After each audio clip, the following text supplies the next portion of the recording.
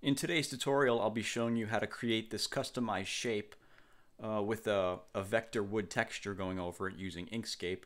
And at any point in this tutorial, you could look down at the bottom left-hand side of my screen to see which mouse clicks and keystrokes I'm using. So let's close that out and get started. The first thing we'll do when we open up Inkscape is open up our Align and Distribute menu. Make sure you have Last Selected chosen from that drop-down. We'll go to Edit Objects, Colors, Gradients, and Stroke. And then from View, make sure you have Custom selected, and we'll go to Zoom, and we're going to zoom in at 1:1. So the first thing we'll do is we'll take our Bezier pen and click on that. And we're going to click on the canvas right here, and we're going to hold Control and bring this line out to about here, and then up. Out to about here, and then up maybe one step. Kind of like that. And then click again. And you can let go of Control and you could hit Enter on the keyboard and it's going to create that line. The next thing we'll do is we'll go to the Edit Paths by Nodes tool. We'll click on that. We're going to take this line and pull this up kind of like this right here. And then we're going to click on this node right here and hold Control on your keyboard and grab this handle and make sure that this is coming out at a straight horizontal line. It's not going up or down or slightly up like this. Hold Control on the keyboard and drag this out straightward like that. And we'll do the same thing down here. We're going to hold Control and click on this handle, bring this one so it's coming out completely vertical, or horizontal rather, just like that. And we'll bring that out to about here. I'm actually going to take this line, I'm actually going to hold Control and drag this up a little bit. I want that to be a little taller. So we want to make it look kind of like that. And we can go to our arrow tool and click on that. And then with this selected, we'll go to Path, Stroke to Path. And then we'll right click this and go to Duplicate, and we'll flip this horizontally by clicking this button right here, or alternatively you could press H on your keyboard and that'll flip it horizontally. And then click and drag over both of them and align the right edges of the objects together with this button right here, kind of like that. And it should put them together like that, and then we can go to Path, Union, and unify them together. Now let's hold Control and Shift on the keyboard and scale this down a little bit. We don't need it that big. And then we're going to take the Rectangles tool and click on that, and we'll click and drag over this and create a rectangle going over this line. Now once you've created your rectangle, let's go to the opacity slider and let's bring the opacity of that down in half so we can see what we're doing. And let's turn that red for now. And let's go back to the arrow tool and let's lower this to the bottom with this button right here. Lower selection to the bottom. Click on that so it's below that line. And if you see how I created this rectangle here, you want to make it so it's slightly less wide than the line. And you want to make sure it's going over the top of this line like this. You don't want it down here. You want it above that line. So once you get there, let's click and drag over the whole thing and let's center it up on the vertical axis like that. Now we can click on this line and we can right click it and go to Duplicate, and we could flip it vertically by clicking this button up here or pressing V on your keyboard, and then hold Control and click and drag this line down to here just before it gets to the bottom of that rectangle right there. Then we could hold Shift in the keyboard and click on that first line, and let's unify them together by going to Path, Union. And then we'll hold Shift in the keyboard and click on this red rectangle and go to Path, Difference. And then we can go to Path, Break Apart. And that's going to break that apart into 3 different pieces. So once you've done that, let's click this top piece and let's delete that by pressing Delete on the keyboard. And do the same thing to this bottom piece. Click that, press Delete on the keyboard. And then we can take this piece right here and let's hold Control and Shift. And let's scale this down a little bit. Now, I made a mistake in creating this. This is a little too thin for my liking. I'm going to make this a little taller. In order to do that, I'm going to go to the Edit Paths by Nodes tool and click on that. And I'm going to click and drag over this bottom portion of nodes right here so I select them all. And I'm going to hold Control on the keyboard and click and drag these down to about here. Ideally, you want this thing to be this height right here. And then we can go to our Create Circles and Ellipses tool. We click on that. And we could hold Control and Shift and click and drag to create a perfectly round circle like that. And after we've done that, we can click the arrow tool and we could take this circle and put this on the top left corner right here. Right about there. We can right click this, go to duplicate, hold Control on the keyboard and click and drag this off to the right over here so it's in roughly the same position. And then we can hold Shift and click on the other one so we have them both selected. We'll right click that and go to duplicate and hold Control on the keyboard and click and drag this down here so it's about in the same position down on the bottom. And then hold Shift and click on the first two so we have all four of those circles selected. And we can go to Path, Union.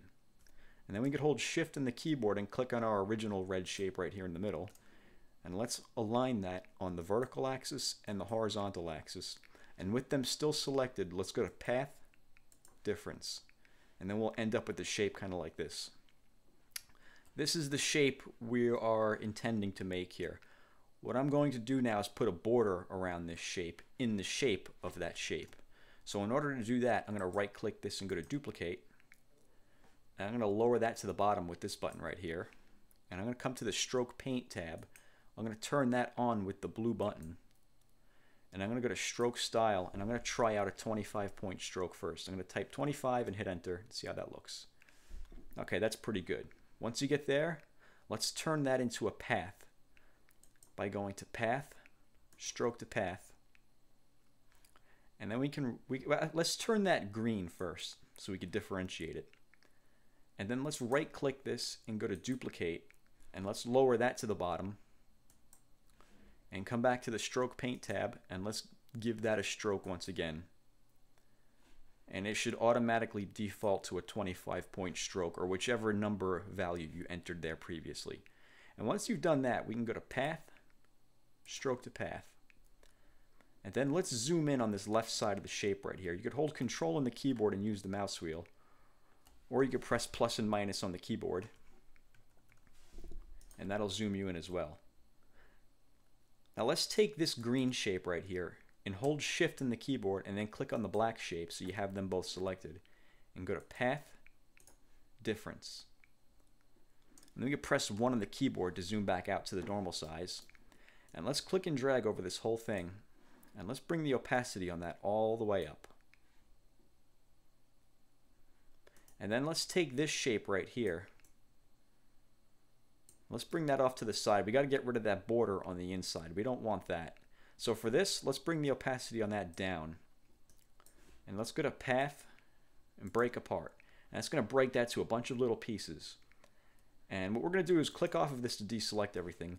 And let's click these two pieces in the middle and delete them. You click on them and press the delete key. And then once you get down to these last two pieces right here, click on the first one, hold Shift, click on the one behind it, and let's go to Path, Difference. And then we can press 1 on the keyboard to zoom back out, and then we can turn the opacity on that all the way back up, and hold Shift in the keyboard and click on the red shape. We can center that up on the vertical and the horizontal axis. And let's turn that a dark shade of brown.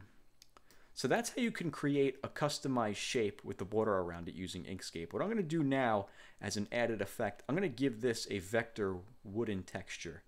And I'm going to do that by importing a raster image of a piece of wood. And I've provided a link to that in the description. If you go to that link and save the image into a folder where you can easily access it, once you've done that, we can go to File, Import. We could find that image. It should be wood2.png. Click on that to import it. We want to have embed selected. Click OK. Now let's bring this off to the side and let's play with that a little bit. I'm going to press down on the mouse wheel so I can pan the page over like that. Or you could just use the arrows, the sliders on the side and bottom of the page here. Once we have that selected, let's go to Path and let's go to Trace Bitmap.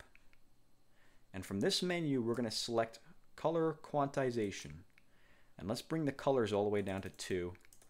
And let's press Update so we can get a preview of what that's going to look like. Okay, as you can see in this preview menu, it's not showing anything. So we got to try using 3 colors.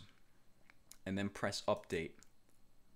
And as you can see now, it's created a vector tracing of this wood texture right here. However, it's going to create a vector object that goes negative to the vector object we want.